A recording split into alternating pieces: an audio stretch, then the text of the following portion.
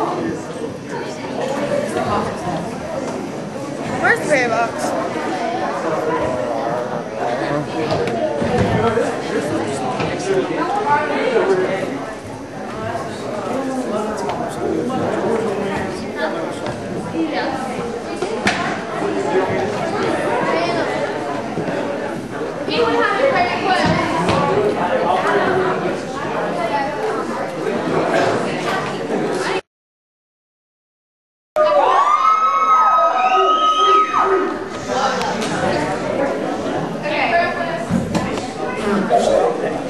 Permission forms and money for the high school ski trip needs to be turned in tonight, preferably, because they need to get it before the actual trip.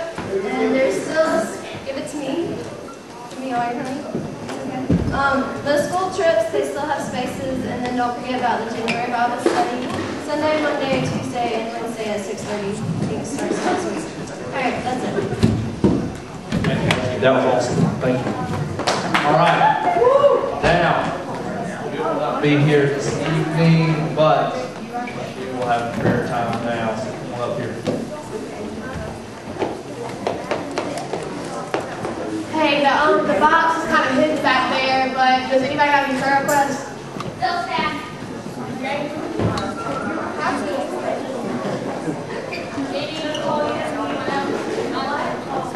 Prayer requests?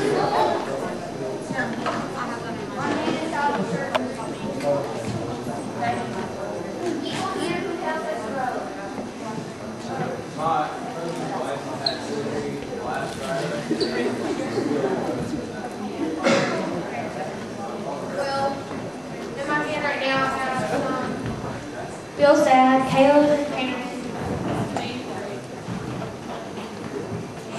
What did you say, Bill? Alright, let's go ahead and pray. Dear Lord, I just thank you for the night, and I really want to pray for Bill's dad and Bill's family. I know that they're going through a really hard time right now, and I just hope that you'll give them the strength and the power, and just knowing that he's in a really get better place. Hope they know that. And I pray for this youth group, and I pray for myself as well. And I pray for Chandler's cousin's wife, Wells' Nana, Caleb's parents, and the ones that aren't mentioned. I know there's tons of them in here, but I really pray for those. I pray for school. I know it's hard, and I know we go through a tough time there. And I pray for school, and I hope that people make the right decisions there. I pray that for this movie we're going to watch tonight, we will learn more things. Just never pray. Amen. Okay, man, let's do it. Rock it.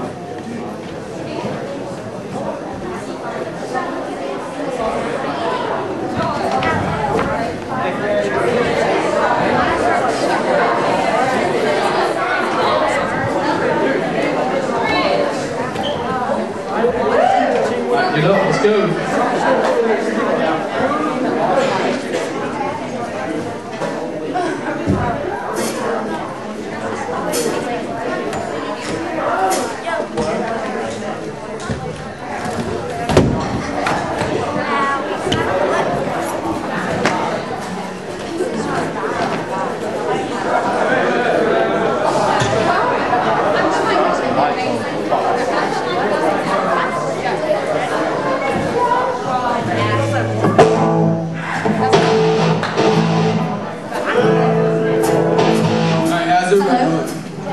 Are y'all glad to be in school?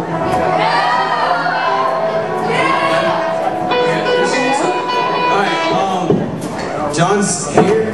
He's actually eating right now, but he has soccer practice tonight, and he's like totally exhausted, so I'm going to try to do my best to beat John, since my name is John. No, you're Chandler. Alright, we're going to start this off with trading my sorrows, alright?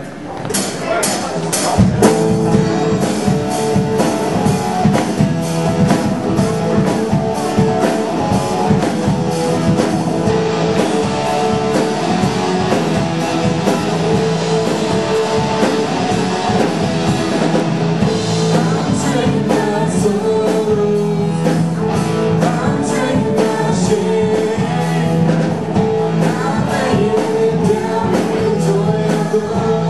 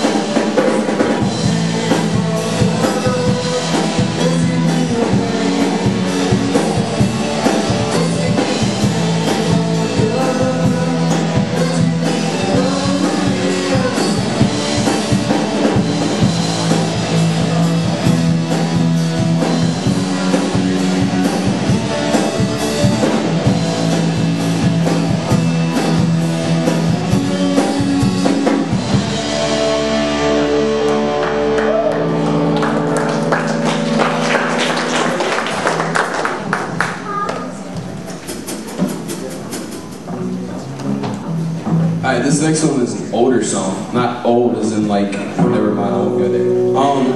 Not that old, but it's Open the Eyes of My Heart, and we don't sing it a lot, but it's a really good song to really concentrate on the words and just let it renew your soul. So just concentrate on the words and have a great time and worship God with it.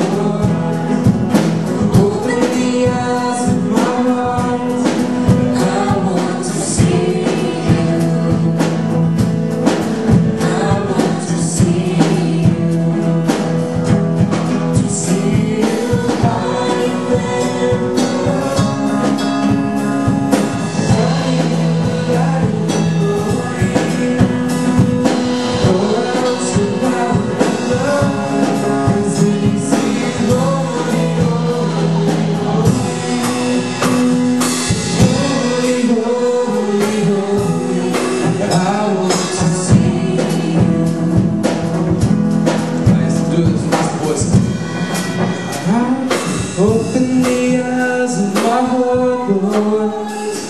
Open the eyes of my heart. I want to see you. I want to see you. Open the eyes of my heart, Lord. Open the eyes of my heart. I want to see you. I want to see you. Thank y'all.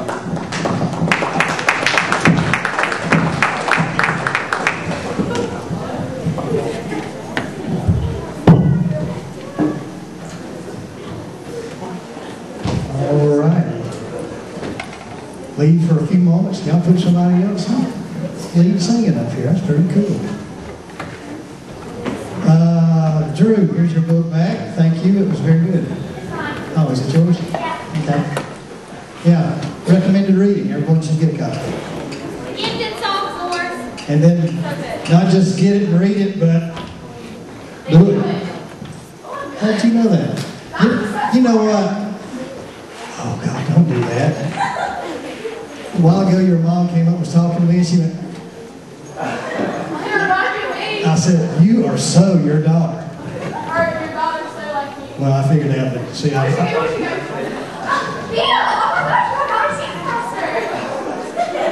actually, it was more just,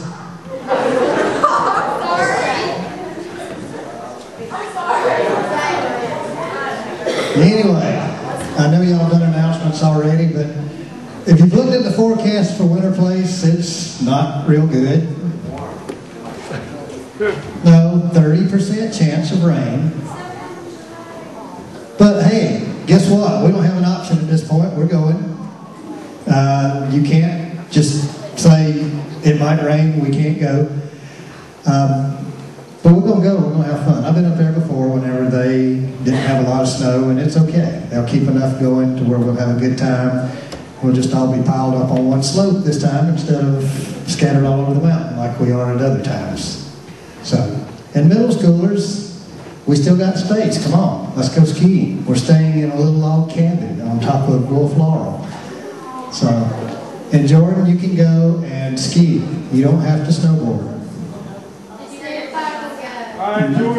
Your mom said that you could go if you didn't snowboard. Yeah. So, anyway. Excuse me for slipping in like this, but to be honest with you, I just really didn't want to answer a whole lot of questions before church tonight. I'm going to tell you what I told Nicole out in the parking lot just a moment ago, because it's first that she's heard about all this. So I'm going to tell you what the nurses said today, and then I'm going to tell you that the nurses are wrong. Because last night I was over with my dad, and my dad weighs 260 pounds, okay? My dad's a big man. And since he's been in hospice, which was Saturday morning, every meal is the same. It's enough broth to fill about that much of a cup and Jell-O.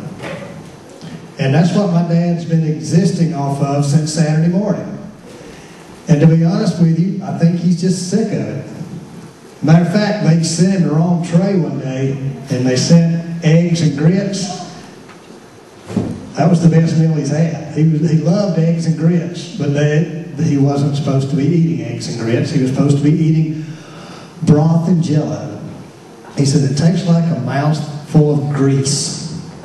And if you can imagine eating grease every meal and that's all they give you to eat, I think he's just tired of it. So anyway, last night he decided he didn't want to eat.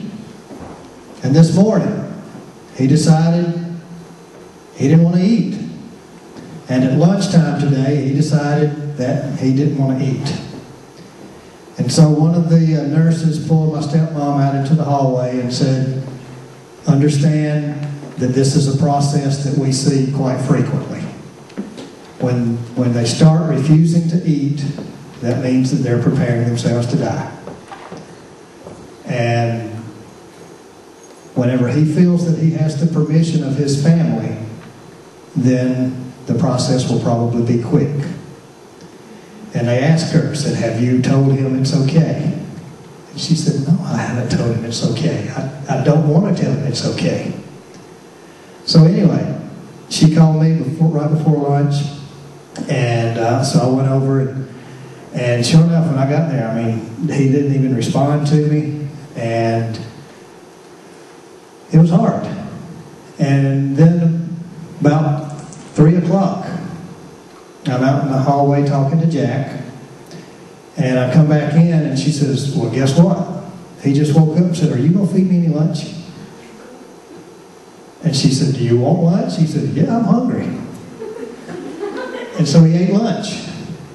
And then about 5:15 or so, they brought a tray by. He was asleep, so about 5:30, he woke up. He said, you got any dinner over there? I'm hungry.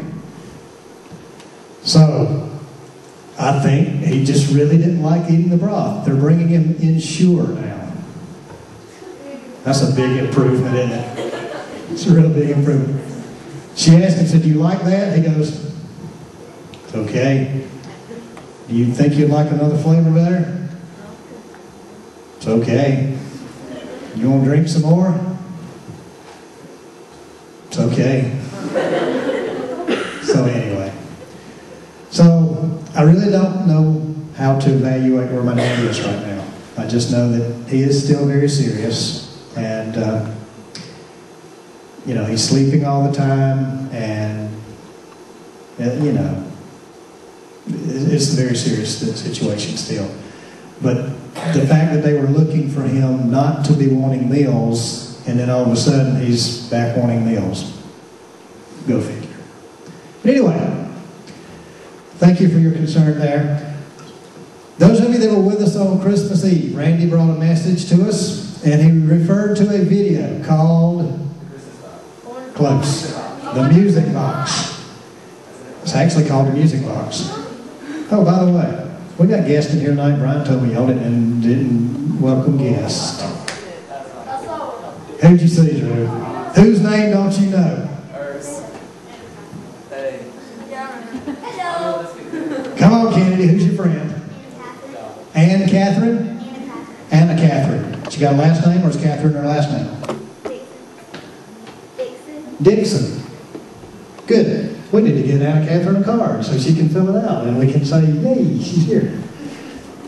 And we need to get a picture and put it on the board so everybody can.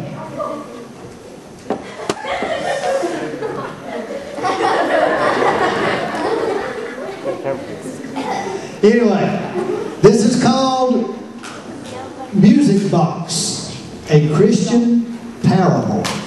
What is a parable? What am I doing? You got more visitors? Oh! Do we?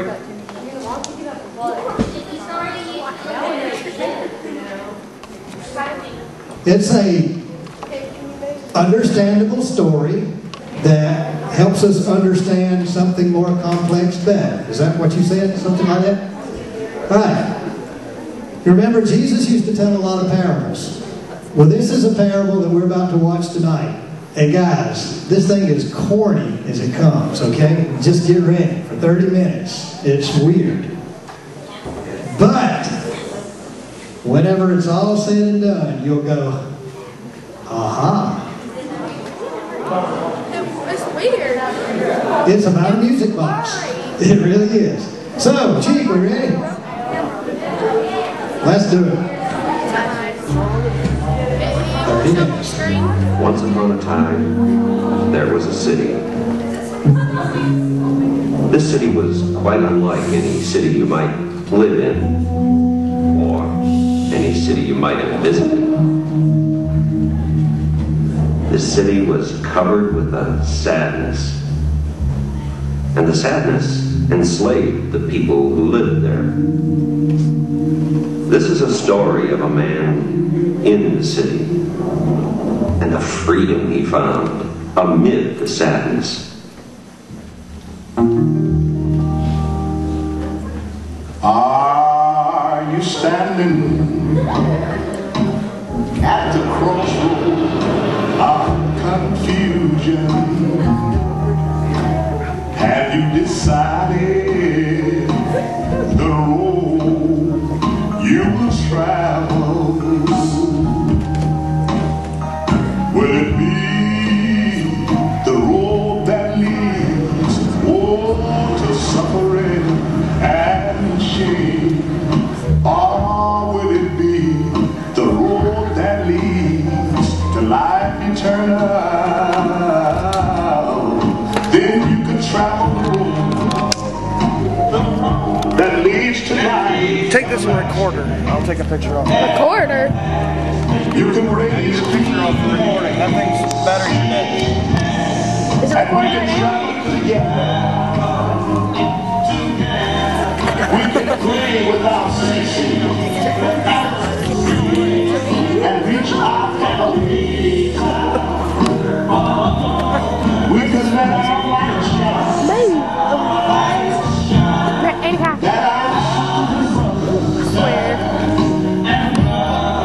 In darkness, we'll know.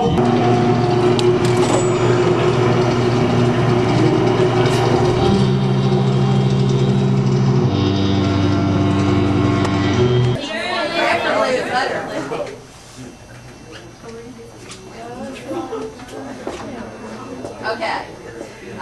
What are we talking about? Oh yeah, God's way. Give it away. What a unique idea. Alright, some things I hope you noticed through the movie. He got the gift by